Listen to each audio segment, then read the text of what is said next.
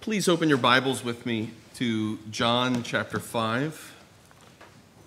We'll be reading verses 19 through 30.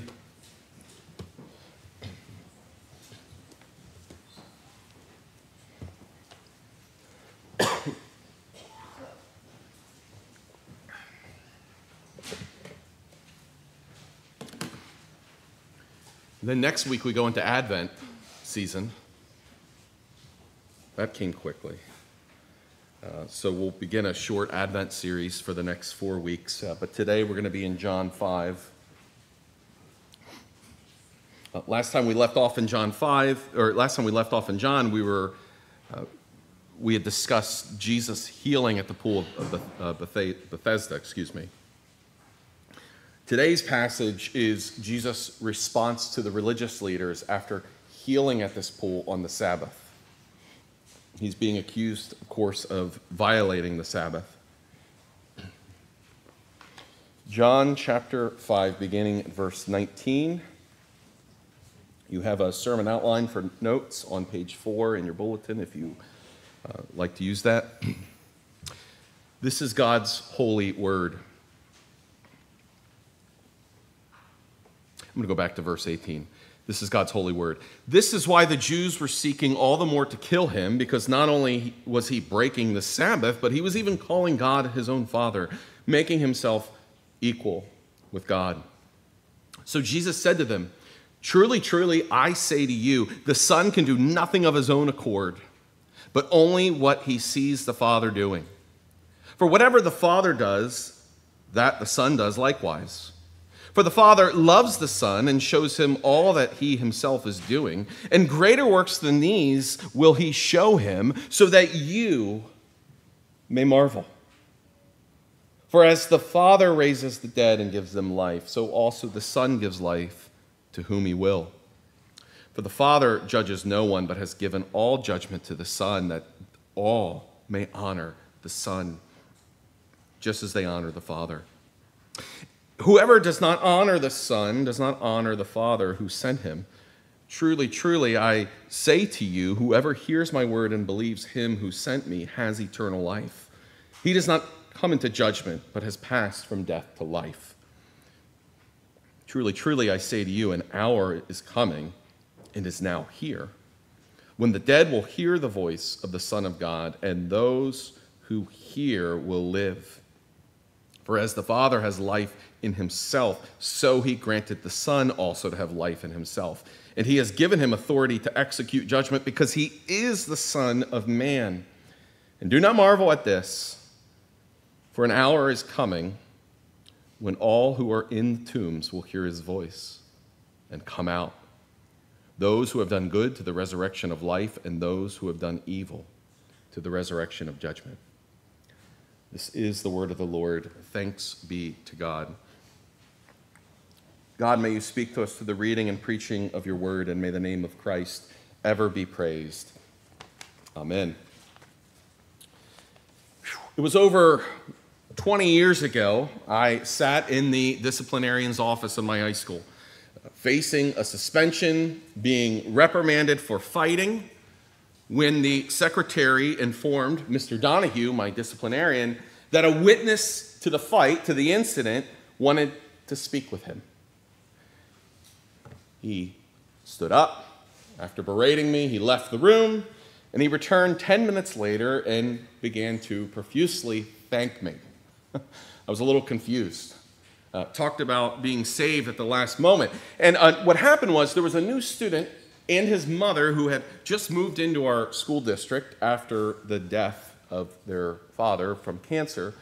And upon arriving at our school, being a new student in high school, he became the target of bullying. Now, all of this, I was unaware. That morning, I saw a boy who was being cornered by 2 upperclassmen. They were taunting him. It was starting, I could tell it was moving in the direction of becoming physical, and then I tried to break it up. As they began to attack this young boy, I was trying to diffuse the situation verbally. I was unsuccessful, so I physically intervened to stop the bullies from injuring or harming him. What I remember even more than the fight, actually I have very little memory of the fight. What I remember the most was my disciplinarian's unexpected response. He transitioned from scolding me to thanking me for fighting. He was thanking me for fighting. The school had a zero-tolerance fighting policy that was established to protect students from violence. And what my disciplinarian explained was that my actions did not violate the spirit of this policy, but appropriately expressed it, because these two upperclassmen would have gravely injured this small young teen. The religious leaders sought to kill Jesus because he healed on the Sabbath. He healed on the Lord's Day. The Lord, the one who heals people from their sins. You see, just as my actions aligned with the school's policy, or at least the spirit of it, Jesus' actions aligned with the Lord's purpose for the Sabbath. In today's passage, and there is a lot here. We could do like 2 sermons or 3 sermons on this passage. But today's passage is essentially Jesus' response to the objections by these religious leaders. And through Jesus' words, we learn that he reveals God. Jesus reveals God. And that he gives life to those in need of life, because Jesus is life. And lastly, Jesus brings justice to a world filled with sin, evil, and injustices. So first, Jesus reveals God. Jesus said to them, "Truly, truly, I say to you, the Son can do nothing of his own accord, but only what he sees the Father doing. For whatever the Father does, the Son does likewise. For the Father loves the Son, shows him all that he himself is doing. And greater works than these he will show him, so that you may marvel." The church my family was a part of before moving to Mississippi, Wheatland Presbyterian Church, we celebrated the Lord's Supper weekly.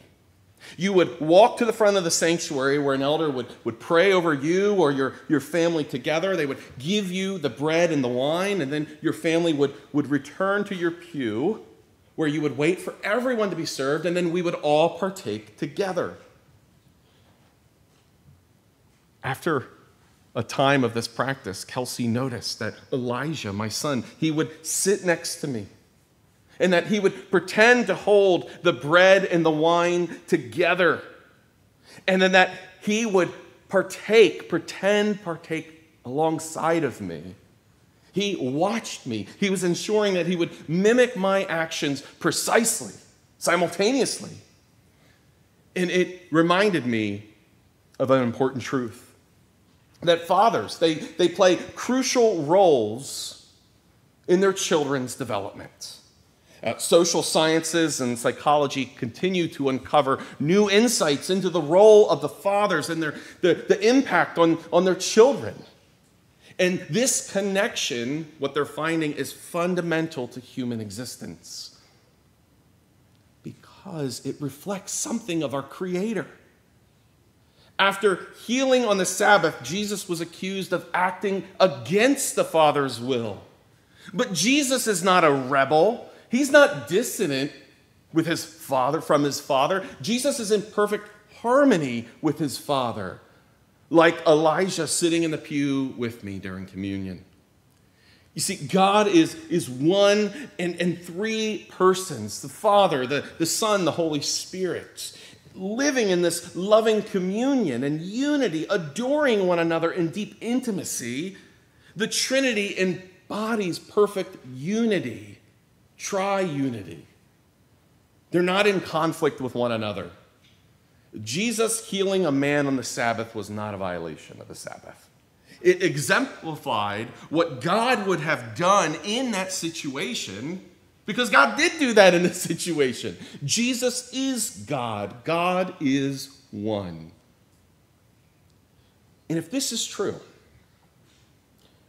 then to know God, we must begin with Jesus. The religious leaders were also angry because Jesus equated himself with God. Jesus is God, come in the flesh. In the beginning was the Word, and the Word was with God, and the Word was God. And the Word became flesh and dwelt among us, and we have seen his glory. Glory is of the only Son from the Father, and no one has ever seen God, the only God who is at the Father's side, but he has made him known.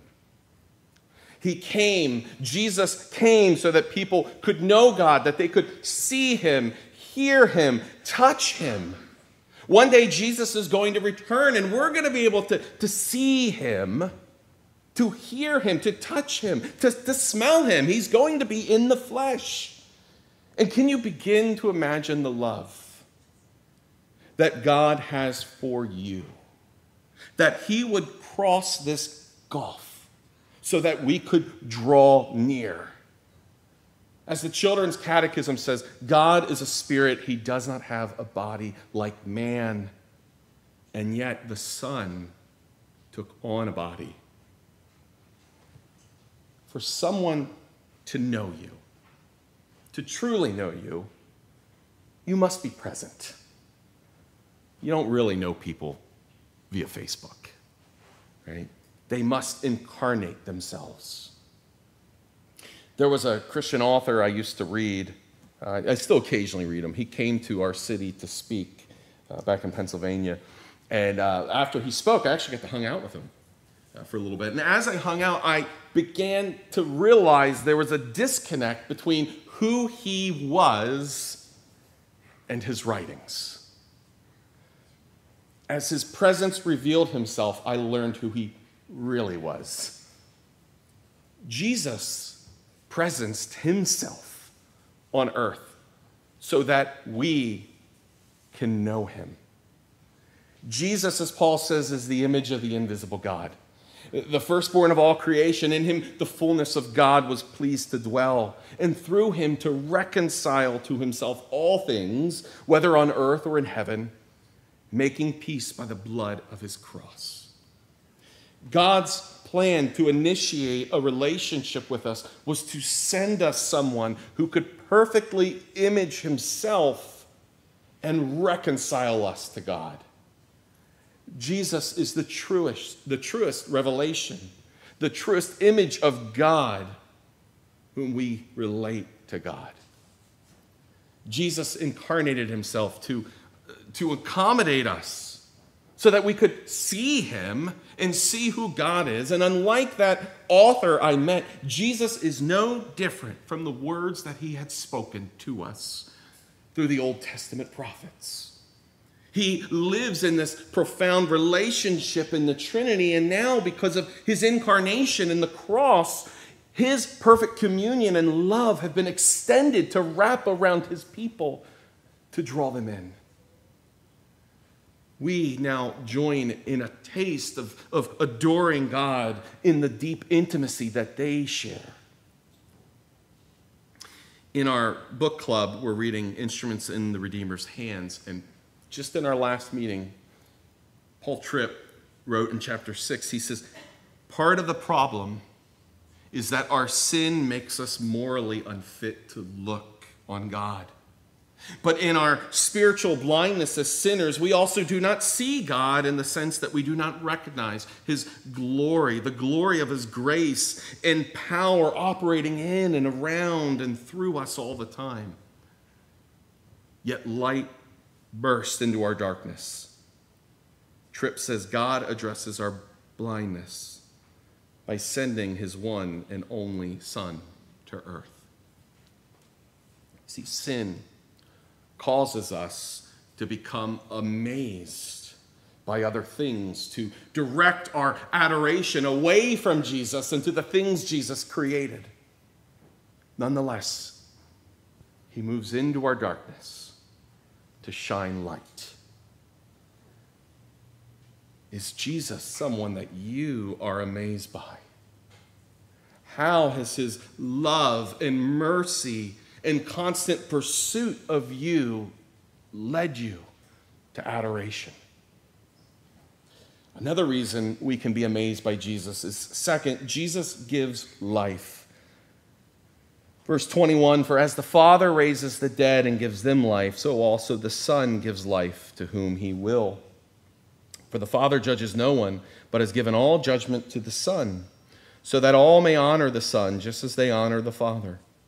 Whoever does not honor the Son and does not honor the Father who sent him, truly, truly, I say to you, whoever hears my word and believes him who sent me has eternal life. He does not come into judgment, but has passed from death to life. Jesus gives life because he's the source of all life. God is truth. God is life. Jesus says, this is eternal life in John 17. This is eternal life, that they may know me, the only true God, and Jesus Christ whom you have sent. To know Jesus is to have life. In him was life, and the life was the light of men. The light shines in darkness, and the darkness has not overcome it. Friends, we know something is not right with this world.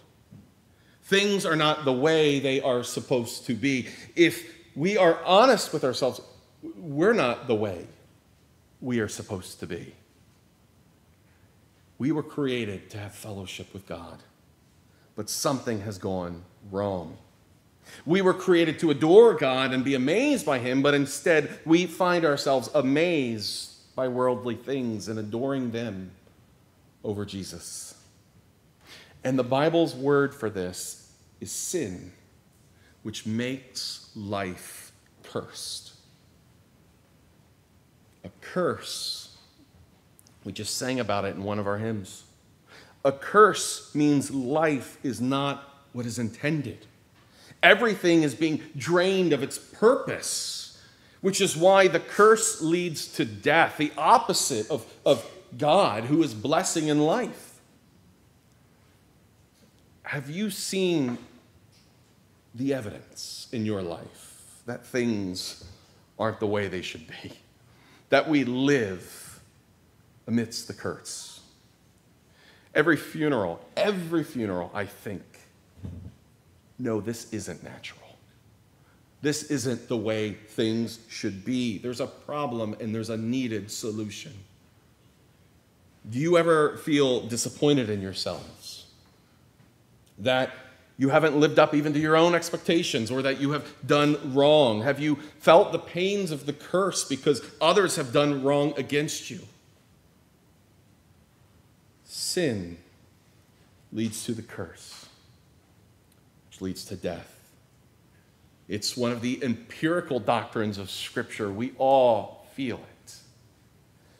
I woke up at 1 a.m. a few nights ago, might have been a few weeks ago, having heard 15 gunshots, most likely an entire magazine being unloaded, and then a car speeding away. 1 a.m. I woke up angry. This is not the way things should be. Before moving to Vicksburg, I was preaching at a church downtown in our city. A woman came forward to take communion, and I could see that she was hurting when she came forward. She approached me after the service. She was angry, telling me about the horrific abuses that she suffered many decades ago at the hands of her parents, and how now she's still living in the darkness of that evil, including her own proclivity to hurt others. The curse leads to death in our lives. To restore fellowship with God, he gives us life through knowing Jesus.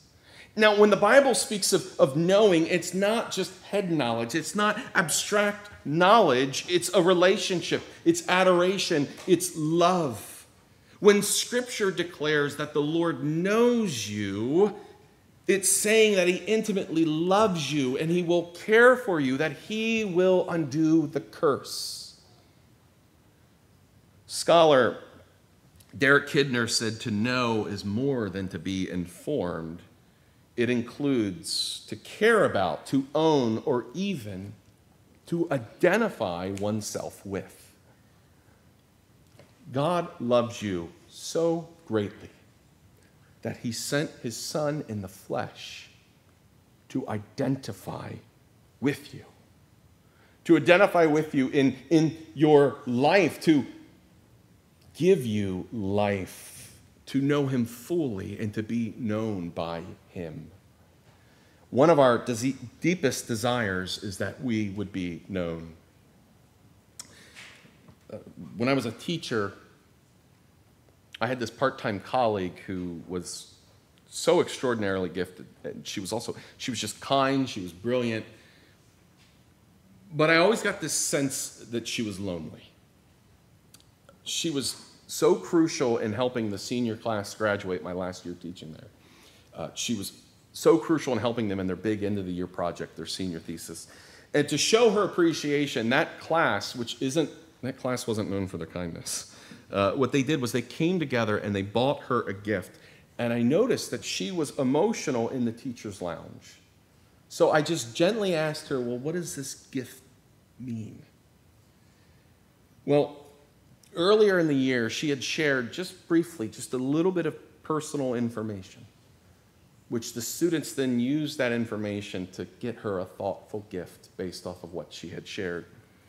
And I remember when she was explaining this to me in the teacher's lounge, I don't even know if she was consciously where she did. She took the gift and she held it close to her chest and she started hugging it. She said, I feel so known.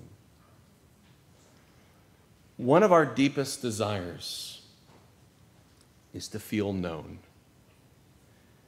What does it mean to truly know someone? It means to love, to adore, and to marvel at every detail of who they are. To be known by God and to know him is to experience life in its fullest, even in the face of the curse and sin. That Jesus understands the pain and the death and the curse, and that he has come to bring life. Marvel at him. Marvel at what he has done for you. Know him. And to know him is eternal life. For the Father loves the Son and shows him all that he himself is doing. And greater works than these will he show him, so that you may marvel. He gives you life where sin has left death. Death in your ability to resist temptation. Death in your ability to love others properly. The curse, it touches every aspect of your life. And Jesus gives life that you may be brought in to his love and his adoration. And to respond with marvel. This word in Greek, it carries the sense that something extraordinary is right in front of you. And it has captivated your heart. I have a childhood friend who broke into the music industry. First by creating music for commercials. He did a couple McDonald's commercials, Samsung, Pampers. But now he moved on to composing for shows, and I think he even did a movie a couple years ago. From an early age, I recognized he was a musical prodigy. He could play anything on the piano, whether it was you gave him the music or he just heard it by ear. And by high school, he had already begun to excel in singing, operatic singing. Anything he touched in the musical realm was just magnificent. However, there was this unusual dynamic at school. He wasn't an athlete, so he wasn't popular among the boys. So they made fun of him for being a nerd. Despite this, he was like a Casanova when it came to the girls, which probably didn't help with the guys. But the girls adored him. They understood they were in the presence of greatness. They were captivated by him, and they marveled. Marveling and adoring God involves a deeper understanding of him, yet it's not just reading the right theology books. I can possess accurate facts about my wife, and we could still have a terrible relationship. God sent his Son in the flesh to break the curse by conquering it. This mission is one of rescue, where he shines light into the darkness, where he brings life out of death, and we marvel by faith, being brought into his love and adoration. And how can one not be amazed by Jesus? He draws near. He draws near even when we pull back. He conquers our sin. He undoes the curse. He brings life to where sin has brought death. And he just desires our hearts. He wants you to know him, to love him, to honor him, and to marvel at his presence. Do we comprehend that we are in the presence of greatness? This leads to my third and final point. Jesus brings justice. Verse 23.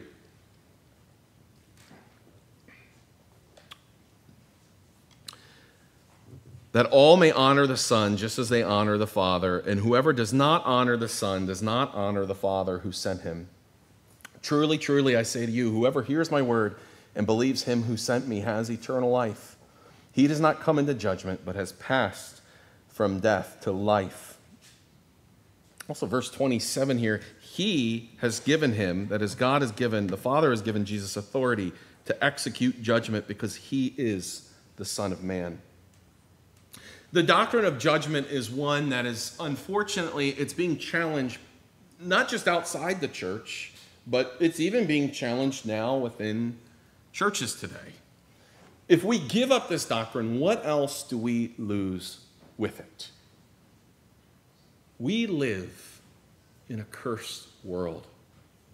The Western world, in many ways, is one that is becoming skeptical of any kind of authority, anyone who says they know the truth. And in some ways, it might be a little understandable, right? Church scandals have cost church leaders their credibility. Politically, don't even need to go there. Things are even worse. They're a mess. Recently, we watched cities destroyed by a hurricane, citizens displaced while leaders poured billions into escalating foreign wars. We've lost our ability to trust leaders. We see the evidence of the curse. If there is no judgment day, every evil that has ever been committed risks escaping the divine scales of justice, leaving victims without hope for the wrongs that they've endured, for the harms and wounds that they have experienced. Think about it. If there's no judgment day, historical atrocities like the Holocaust could be overlooked. But also, personally, any sins, evils, abuses that you have suffered would be free from the scales of justice. Many of us carry wounds for how others have treated us, whether emotional, even physical, financial, whatever it may be.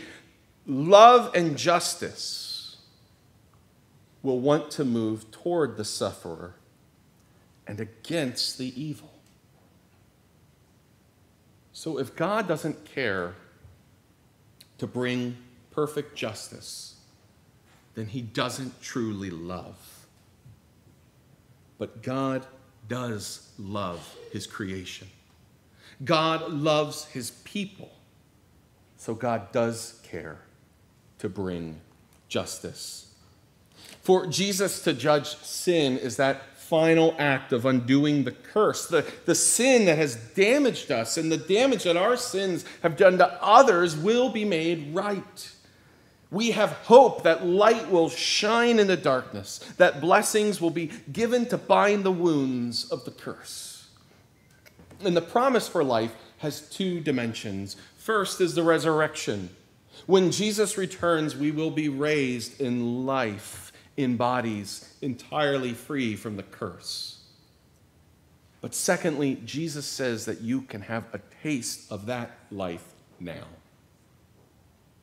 Eternal life is not only being delivered from the wrath of justice when Jesus returns, but it's having a taste of that life now. The curse begins to be undone now when the Spirit comes into your life and gives your heart life, that you may know Jesus and have life amidst the curse. Life despite afflictions, life despite diseases, life in the face of death. Here are some questions for reflection that I'll leave with you. First, if Jesus has come to make God known, how are you growing in that knowledge and relationship with him? If he's drawing near to you, how are you drawing near to him? Or are you drawing away? Do you commune with him through prayer, through his word, by communing with his people? How does your life exhibit this marveling at and honoring Jesus? Where do you see growth? Second, if Jesus is giving you life through faith, where have you seen him bringing life to death? Is there a strained relationship that has been healing? Do you see evidence that you have hope amid struggles? Is he sending people who encourage you and build you up? Do you find yourself marveling at what Jesus has done and is doing in your life? Maybe you exhibit courage where you were once fearful. Are you patient where you were once anxious? And if not, why do you believe you lack the work of Jesus' Spirit in your life? Have you asked the Lord? Do you not look for his work and blessings in your life? Are you blind, spiritually blind, to what God is doing in your life? Are you amazed by other things so as to direct your adoration away from the Lord? Lastly, if Jesus will come to bring justice against sin and evil, and finally undo the curse, do you find yourself feeling more grief for your sin? Do you find yourself seeking forgiveness more regularly? Do you find yourself confessing to God and to others, seeking their forgiveness? Are you grieved by the curse's effects in your life and in this world? Do you pray and labor with the gifts he gives to see his kingdom become more manifest? Or is Jesus inconsequential to how you live? Jesus will come, and he will make everything right. He had to deal with our sins on the cross. Can you not help but to hate the evil within you, while simultaneously having hope and marveling more and more at God in Christ?